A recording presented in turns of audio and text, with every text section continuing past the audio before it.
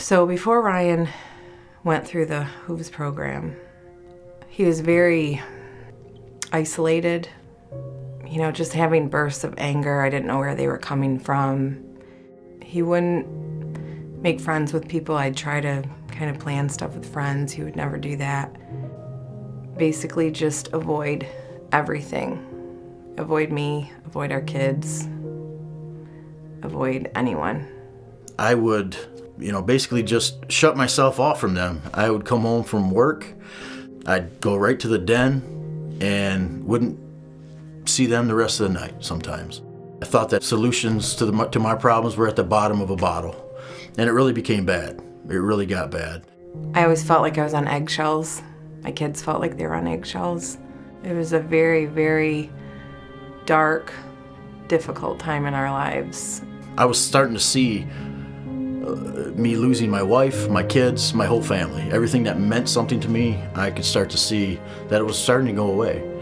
I saw my kids shutting down, really shutting down. And I hit my rock bottom. In fact, I went further than that. I hit the sludge, to the point where I had a 40 cal in my mouth and I was ready to pull the trigger.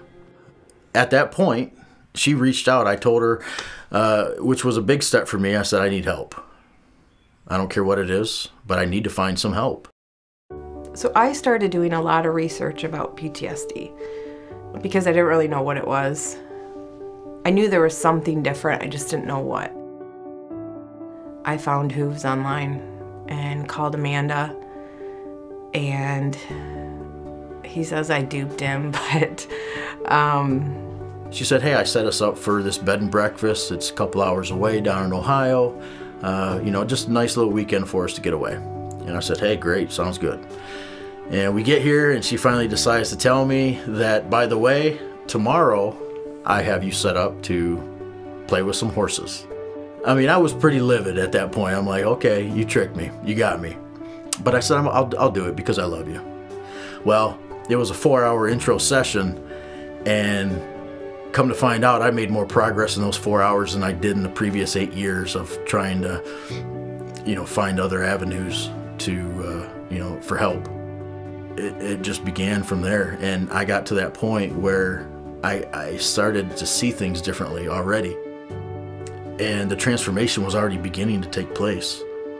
I could gradually see the change in him as a person. He became engaged again. I didn't feel alone anymore. And I was just waiting for the next one. I couldn't wait for the next workshop, and then the next workshop, and the next one. And it got to the point where, wow, each time I was progressing. And I was starting to really see real transformation. I was seeing him help himself, which was amazing. Because then he turned that around and helped me.